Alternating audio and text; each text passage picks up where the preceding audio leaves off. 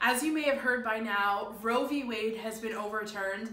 I never thought that I would see that in my lifetime, but I am so glad that God proved me wrong. This is years and years of faithful, fervent prayers answered to see a culture of life starting to usher in to our country. We do know, though, that in the state of Connecticut, abortion rights are codified. So regardless of the federal mandate, the federal law, abortion will always be legal here in Connecticut, which means we have to push further, work harder to continue to reach those women who are vulnerable to abortions. We know women are going to be coming from other states here looking for abortion because they can't get it in their state. So Hope Line is going to stay true to our mission. We're going to continue serving the women of the community, serving the families, and helping to preserve life through our free life-affirming services. One of the things that we are concerned about, very realistically, is safety.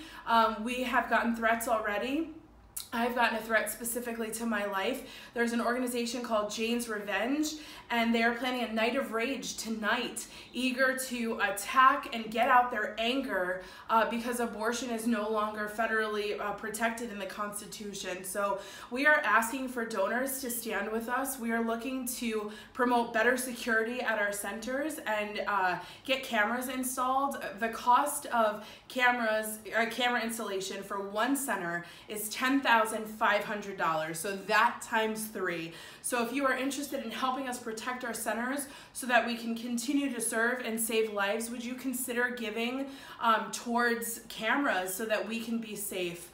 Thank you so much for your faithful support over the years. We're just so grateful for you. God bless you. Excited to celebrate this victory with you.